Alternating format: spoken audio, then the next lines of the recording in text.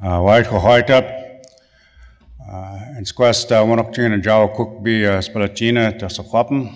I just said to you, hello everybody, my Indian name is Wanokchin in our language. It means loud voice, and I'm chief of Spalatin Tasakwapan. So that's who I am. I just wanted to, just before I even begin, I just wanted to acknowledge, I think, the families that were impacted by yesterday's tragedy that happened here in Ottawa. You know, death is a part of life, but I just wanted to acknowledge, you know, my prayers and thoughts are with them, because those tragic events, when they happen, no matter in which community, they have a real impact on us as human beings. So I just wanted to say that before I begin.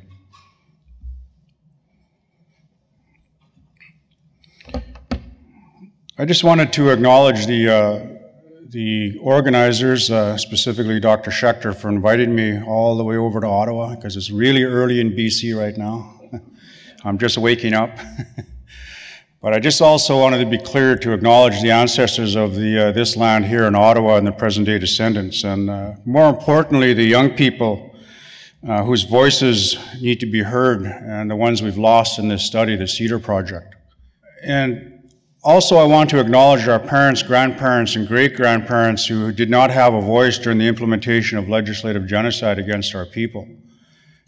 The context for which the CEDAR Project sort of is a premise is about the impact of residential school and sort of HIV vulnerability. The residential schools, and those of you that don't know, the official policy was called to kill the Indian in the child. That is actual federal government policy that was enacted and had a real impact on our people in terms of the process of the residential school. And I think it's important to understand that you have to understand the sort of historical legacy of the residential school and how the impact of colonization, including the forced removal of from our lands and our connection to the spiritual connection and all those things that who we are as Indigenous people in Canada is important to understand. You have to understand that the residential school system operated from 1874 to 1991, and approximately 150,000 children were removed from their families during this period of time. So it's something that I think is important to understand, that it was a forced assimilation process, that the actual process was done by legislation through the Indian Act, and it's really had an impact on us as individuals, to the point where, if you don't know, the Prime Minister of this country actually apologized in June of 2008. You may have seen that on TV, you may not, but I think it's really important to understand. And today, in Vancouver, actually this whole week, the Truth and Reconciliation Commission is meeting, and all the survivors and families of survivors are meeting to go over to talk about the impact and what this actually means to us as Indigenous people in Canada. And to underscore, I think you have to understand that the Royal Commission in the 1996 on Aboriginal peoples, it was a huge commission that went out. I forget how many $1 million it cost. It's a report that is sitting on the shelves of most governments across Canada, even our own governments. And it's important to know, like, one of the secrets that came out of that was the pervasive nature of sexual abuse in relation to residential school and the impact that it had on our people. So we come into sort of today, in the sort of the modern day era that we exist, the residential schools, you could say, well, that was done, you know, 100 and some odd years ago. It's something that doesn't really sort of impact us today. But you have to understand that the era of the residential school was intersected with what I call legislative genocide and policies and procedures by government, specifically the 60s scoop. You may have heard of from 1950 to 1960, there were official policies where the issue of child welfare was transferred to provincial governments. And our community was called, there was an actual MOU signed by the federal and provincial government where children that went into care of the province was then paid by the federal government. And what ensued was what's called the 60 scoop. The number of children that went into care rose from 5% in 1950s to the 60s. It rose to 30%. And so today, as a result of that, what you have, there's 3 times as many Aboriginal children in care of the state today than there ever was during the height of the operation of the residential school. Understand that we're talking generationally that the number of children in care of the state and the impact the residential school had, now it's taking in place with the child welfare system. And so these are sort of what's important when we talk about these issues. When we speak of research, there's all kinds of sort of how our people are viewed as victims of the process, how we in health research are sort of always seen, and this is what always people say, they study us to death. People come into our communities and look at us as a subject to be actually studied and looked at.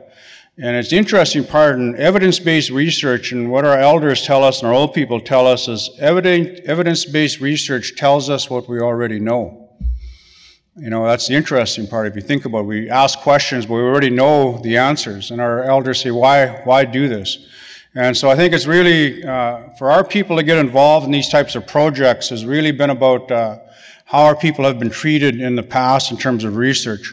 And you really have to really take into consideration the nature of collaboration and partnerships, ethics, confidentiality, and interpretation of the findings and knowledge translation, because this is really an important part of the process. The research framework for the CEDAR project is really about historical trauma, loss of lands, territories, erosion of culture and resilience. And again, the residential school system that the child apprehension began in 1894. And addiction is just one way that our young people deal with intergenerational impacts and the effects of the residential school system.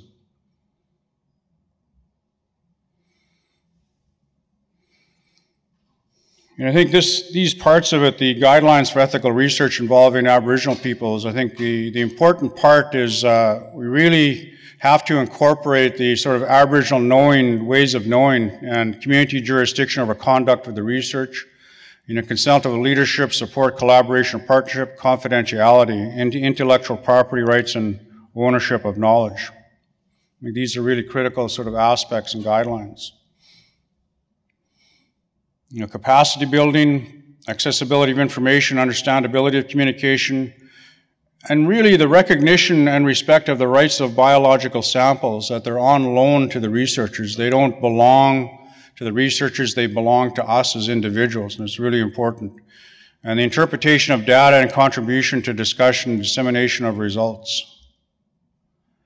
You may have never heard of the OCAP principles, but this is something that governs research with Aboriginal people, and it really is about self-determination as applied to research. And it stands for ownership, control, access, and possession. And it's really the principles that when we talk about research in our communities that we uphold in terms of our peoples and how we conduct research, and especially with the CEDAR project in terms of the work that we're doing. One of the key elements of the CEDAR project is a functioning partnership. And you can see that just the process is that we're informed research, design, and paradigm. We meet on a consistent basis. We have sort of project design and oversight, ensuring ethical standards are met. We identification of important analysis. Because when the data comes forward before it's released, we sit down and say, well, how is this going to be released? The issue of sexual abuse, as an example, was one of the critical issues. So how is that going to be released? That's going to have an impact in our communities, and how do we actually do that in an ethical type way? And we're very involved as the partners in the communication and media strategies, and also in the interpretation of the results and development of recommendations for programming. I could list off, the CEDAR partnership. You can see we've got quite an array of partners, and each one of these, you've got elders, you have friendship centers, you've got family and service organizations, you have individual communities such as ours and other members of the Shuswap Nation, you have HIV/AIDS organizations, and health societies involved in terms of the actual partnership. These are the people that sit at the table when we talk about this project, and it's really important.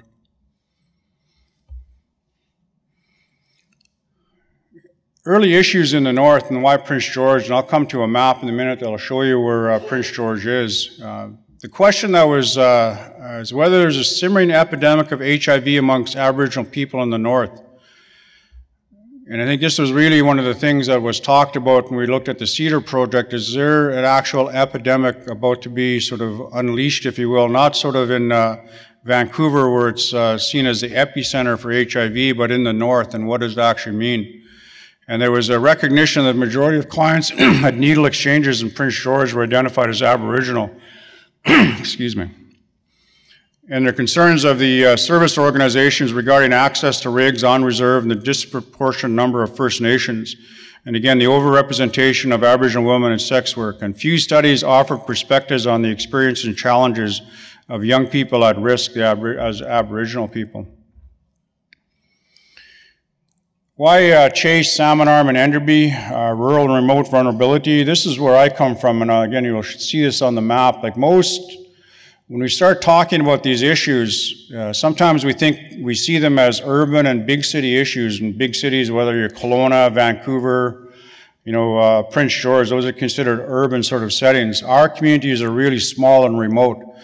And where we're concerned really is about the issue of what's going on in our communities, because we're seeing the same trends in terms of gang involvement, sex work, and those kinds of issues, and the lack of support and care for our young people, especially around the issue of harm reduction. And so the CEDAR project came into our territory. This is the territory that I come from, and you can see if you know the issue of the murdered missing woman, this is the Highway of Tears they talk about. You may have heard of the murdered missing women, maybe you haven't heard of the murdered missing women, but there's murdered missing women across Canada, and they're trying to find a way to resolve it. But this is what's called the Highway of Tears along here, Highway 16. And then Prince George, where the cohort there, and East Vancouver, which you know of. And we're located in the interior in the small town CAHS, Enderby, and in this area here. And so it's just to give you an idea that when we talk of the study, this is the areas that we're actually covering. Again, the CEDAR project was designed to provide the information necessary to lobby for increased prevention and care resources. And again, it's a longitudinal study addressing HIV, HCV vulnerability amongst young people in Vancouver, Prince George, and CAHS. And there's approximately 800 participants in the study. And the important areas of focus included the impact of intergenerational trauma and negative health outcomes, characteristics of resiliency from the perspective of young people surviving the streets, and HIV case management, the impact of discrimination. Again, the actual study methods, this is the cohort study. You use illicit injection and non-injection drugs in the cities. The enrollment, there's ongoing follow-up interviews every 6 months, and I think that's important. The questionnaires include socio-demographic information, HIV vulnerabilities, childhood trauma, and resiliency. And there's ongoing concurrent studies, HIV case management, qualitative study of injection initiation. Because it really is looking at what is going on with this population and how can we actually utilize the information in a way that's going to be effective and useful to us. Now, it's really important in the actual project itself that we really have an acknowledgement in terms of the cultural safety in the actual study. An acknowledgement of historical trauma, loss of territories, erosion of culture, language, and kinship. And the paradigm is really acknowledging grief and building on strength, because the grief and loss issues that our people deal with, especially our young people, are tremendous. And that traditional foods, you may think that a lot of our people still access traditional foods, but that is not the case. We try as much as possible to feed the participants traditional foods. I actually hunt, and I provide them with moose meat and things like that, because the young people on the streets are very impoverished, and they're basically couch surfing. They don't have access to traditional foods. So we try as much as possible to get these to our young people. And it's a resource support for food security and housing. And in the offices, we really have it as a police-free zone, so that the participants can go in there without the fear of being apprehended for something they may have done in their search for their addiction.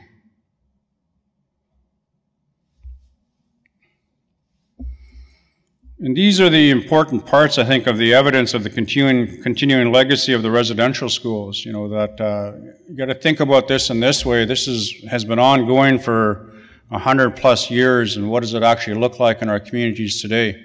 And I think it's important to really think about in that context, and how does that contribute to addictions? Because that's sort of what we're talking about here today, and I think it's really important. We have published materials. 2008 talks about the historical trauma, sexual abuse, and HIV risk amongst the young people, and talked about just that whole aspect of the residential school and how it actually had an impact. And I think it's really important. And these are some of the statistics that come out of the study. 48% of the participants at baseline reported ever experiencing sexual abuse in their lifetime. 69% of women, 31% men. And again, the average age of first experience in sexual abuse was 6 years old. And having at least one parent who attended residential school and having been in a foster care system associated with sexual abuse. And 65% have never had counseling to deal with the abuse. And sexual abuse was significantly associated with living on the streets without a place to sleep, suicide attempts, involvement in survival sex work, and HIV infection. So you think about the context of the historical trauma, and you've heard of the Indian residential school and what our ancestors, the sexual abuse, the loss of language and culture, and those displacement from the family and how that's impacted them. And now we're intergenerationally, the children today, grandchildren or children are the ones that are impacted, and this is what we're seeing on the streets in terms of, it's really important to understand sort of the relationship between the two. And the other part that I think is interesting is 65% have never had counseling to deal with the abuse. And I've worked in the field of addictions and helping for 30+ years. And it's interesting because the historical trauma, and when people start talking about this stuff, it is very difficult. And if you go to the Truth and Reconciliation Commission, if you went there just today, and you would hear people, our elders, specifically our grandparents, talk for the first time about what happened to them. Because a lot of our people cannot speak about what happened. It's so horrific that the pain associated with it, the emotional pain and how they have to bury that, and that's where the addictions come into it, that sometimes for the first time you'll have people disclose what happened to them in these situations. And I think it's, you have to understand the magnitude of what that means, because these people today were in these systems, from 4 years old up to 16. And they were forced into a situation, and there's a book that's called, They Called Me Number One. It's by Chief Bev Sellers, actually. And she talks about her experience, and she's actually published that book, and it might be interesting for you to look it up and actually purchase it. It gives you kind of a first-hand account, and she's actually a chief today, and her mother's still alive, and she talks about her experience in the residential school. And see, this is the part that really people don't understand, is the elders today, in terms of process. When we did the study, they really were horrified that this was going on with the young people, and it brought them to tears, and really they wanted to find a way to how do we actually resolve this, and I think it's really important. It's hard to explain this one, in terms of when I speak about myself, and I talk about acknowledging the pain of our young people. And when I first got involved with this project, we were talking numbers, there's statistics, and I was thinking, well, in research, statistics are really important, but those stats to us are not numbers. They're our actual relatives. They're our people. They're our young people. They're our elders. They're our parents. They're our aunties. They're our cousins. So when we're looking at statistics, to us, it's really important to understand them as actual people, because we see these people in our communities, and it's important. So these are, again, the historical trauma and its effect on foster care. Again, people that were taken into foster care, median age was 4 years old. And then all those factors associated with ever being in foster care. So you can see the statistics in terms of what that actually means in terms of the issue of addictions. HIV, Hep C, again, the historical trauma and risk for Hep C. You can see they're very, this is sort of the emerging sort of, if you will, sort of the precursor to HIV is hepatitis C. And you can see that it's increasing a minimum of 10 new cases amongst the CEDAR participants. So there's a transition beginning to happen if we don't interrupt what's going on in terms of process. And again, the Hep C is linked to the residential schools. And I think these are the important part of it, making sense of the intergenerational trauma. And these are participants in the study and some of the things that they have to say. You know, they talked about the residential school, but they didn't really know in terms of how it took an effect on them and what it did to their lives, and they can't understand why. And really struggling to break the cycle of trauma and family disconnection, because that is the issue for a lot of the young participants, is how are they actually going to break that cycle? And so how can we help them with that process? So you guys say elephant in the room, we say moose in the room. This is what we hunt. Now this is a real big issue in Indian country, is child welfare and sexual abuse, and really because you can see the statistics that we've got to start to deal with this in terms of the issue of perpetrators and victims, in terms of how we deal with this issue if we're ever going to deal with the issue of addictions.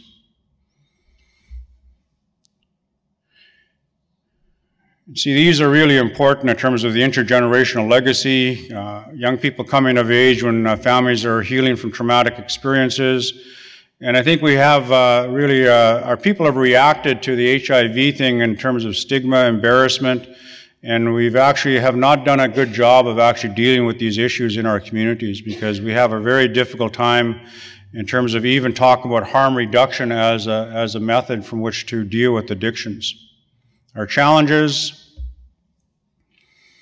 again, really is supporting our young people, and how do we actually get our young people that use drugs because they're in pain, and how do we actually provide culture services to them, because there's in our traditions you can't access some services because of if you're actually actively using.